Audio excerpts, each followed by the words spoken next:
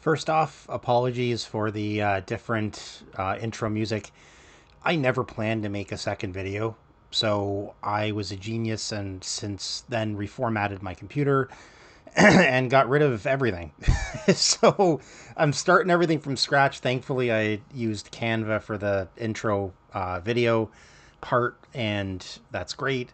I also had a backup of the thumbnail, so that saved me some time as well, but the music is different. I can't find the original music, and I won't make the same mistake again. I'll keep this stuff if I make other videos. Just wanted to explain that because it is different than the first one, and I mean, quite honestly, I didn't expect 5 people to watch this, let alone a few hundred, so thanks everyone, and just wanted to say that. I wanted to post a follow-up just for 2 reasons. The first is just giving people sort of a mini experience for running Starfield on this 4080 G14. Just to get rid of all the suspense and not to dink you guys around. I'm running it at ultra settings, but shadows and contact shadows dialed down to medium.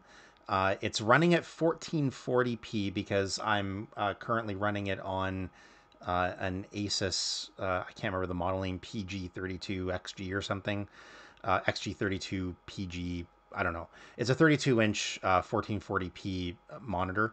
I don't expect the numbers to be very different between that and the 1600p screen native to the laptop. But anyways, I'm running it at pretty much ultra settings and am topping out, anywhere from about 50 to 70 FPS. I do find that I don't lose a lot of visual detail going down to high settings, and it runs a bit smoother around 70 to 90 FPS. So I just keep it at high for the most part. But this is capable of running the game at 1440p, absolutely ultra settings maxed out at a reasonable frame rate. I did notice something about this laptop and this game, and I'll have a couple of caveats in here. This laptop, with the settings I have in my previous video, it can handle any game you throw at it without any thermal issues whatsoever. It never gets to 80 degrees. It always stays between the high 60s and the high 70s. Starfield brings this laptop to its knees from a thermal perspective. So what I was noticing was at ultra settings and even high settings, if I was just using my Razer Chroma stand, so just basically elevating the laptop off the desk so it had room to breathe, my temperatures were hitting the low to mid 80s for CPU and the high 70s for GPU. And I know that that is normal, and people would say, oh, that's totally fine for this laptop. It was designed to run that way in terms of temperatures. But what I was finding was running the game at those sustained temperatures for an extended period of time. And this also happened with Forza Horizon 5. And by extended period of time, I'm saying a few hours. The laptop would shut itself off for thermal protection, and I'd have to wait like 15 minutes to boot it back up. And what I discovered was, number one, dialing the settings, the graphic settings in Starfield specifically down to medium, the temperatures stayed high 60s. They barely hit 70 or low 70s.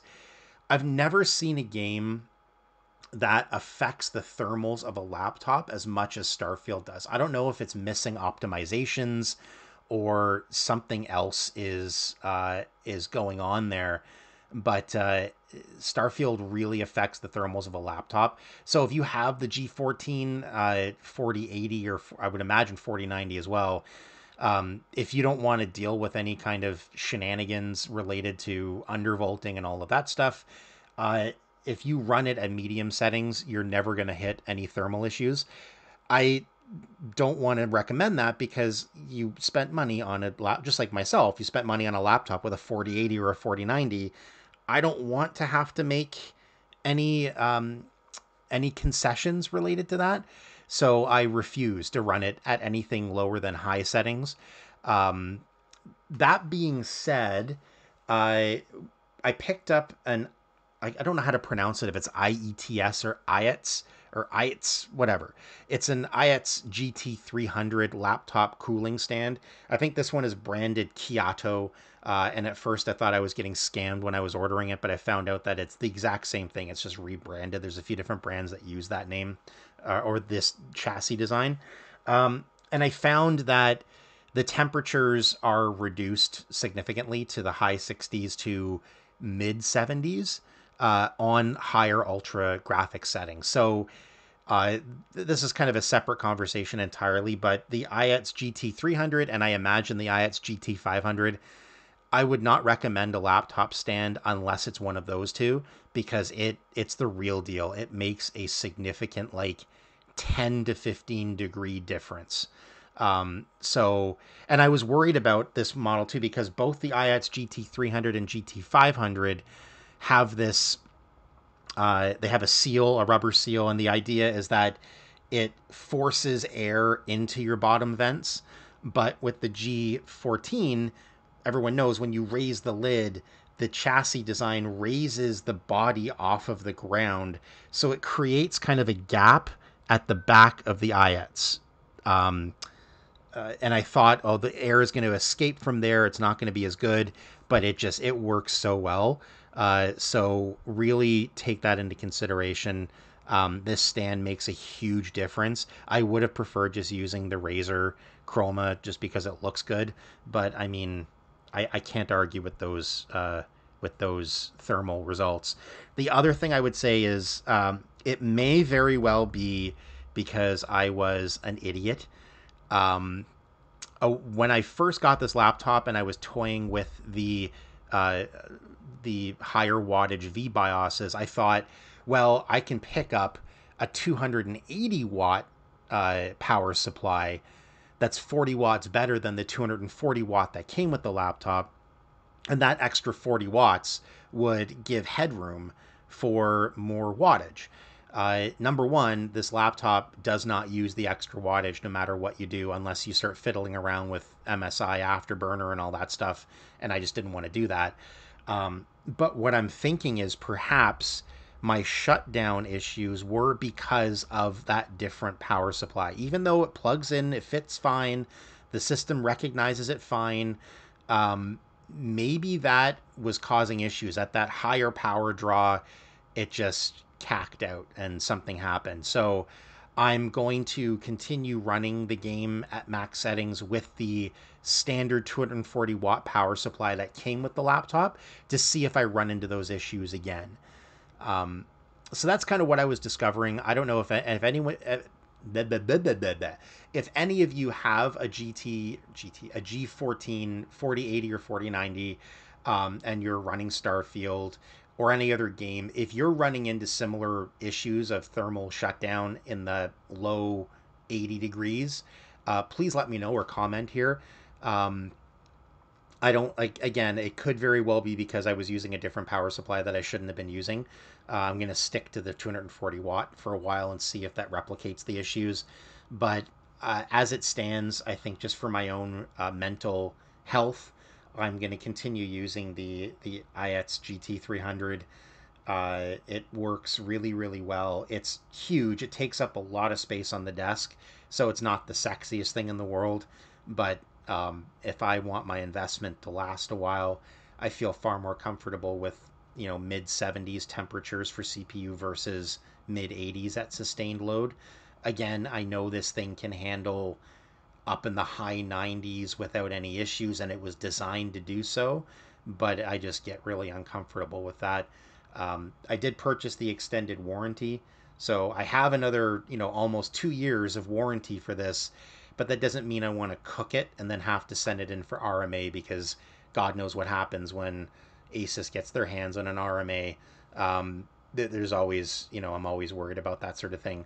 But anyways, just to summarize, laptop runs Starfield at max settings without breaking a sweat. I'm sure other 4080 laptops do it better because they have more wattage. But for a 14-inch laptop that's thin and light and beautiful, I'll take this performance any day of the week. If you have any other questions or thoughts, check out my original video that goes over undervolting and adjusting the fan curve and the overclocks and what I'm finding with this laptop. So that'll give you a good basis for everything that I've talked about in this video. But if you have questions specific to, this shutdown issue or the thermals or the performance settings in Starfield or any other game, just shoot me a question or a comment. I love this sort of stuff, so you'll probably notice in my previous video, I'm very responsive whenever you guys ask a question or put a comment in there. I jump on it and give you my thoughts. They're not always right. I'm not going to pretend I know everything, and I'm sure there are people who are more experienced and knowledgeable who know a lot more about this stuff than I do. I'm just going over my personal experiences, and aside from that, just totally unrelated, but what's kind of related, but not related to the hardware. Whatever things you're reading online or hearing on TikTok or Instagram or anything about negativity towards Starfield, whether it's that it sucks that you can't fly anywhere or you can't walk around an entire planet. I don't know what to tell you, but anyone complaining about that is an idiot. It's an awesome game. It's an awesome game. It's a Bethesda game, so it's not. If you want something that's completely open and 100% exploration with very little to no story, Star Citizen's great. No Man's Sky is great. Even though they look similar, I feel that those are very different games. I've played No Man's Sky, and it's a great game. I just the story wasn't enough to keep me interested for too long. It was a very heavy emphasis on resource gathering and building and researching, and I lost interest pretty quick. If there's no actual story to keep me enthralled, and maybe I missed something, but I mean, at least Starfield has a story. And if you are playing Starfield, once you get about 8 or 9 hours in and you're well into the main storyline, it gets pretty compelling, and I'm really enjoying it. So yeah, just ignore the negativity. Just give it a try. If you have Xbox Game Pass, which is the best bargain in the history of humankind, you play it for free. I think it's coming out now for free if you didn't get the early access. Just try it. Please try it. It's friggin' awesome. And yeah, if you guys have any, I forgot to mention this, if there are any games that you want to see performance-wise on this, let me know. I'll install it and run it and take some video to show you performance, like FPS and stuff like that. Yeah, I mean, I'm going to be playing Cyberpunk again pretty soon because of the Liberty expansion coming out. Space Marine 2 is coming out in November, and that's going to be awesome. I'm going to try that as well. But I also play things like Civilization 6 and Stellaris and all sorts of goofy crap. So if you want to see a particular game, just out of curiosity, let me know, and I'll post a video of the performance and the settings I used. All right, till next time, take care, and yeah, have fun gaming.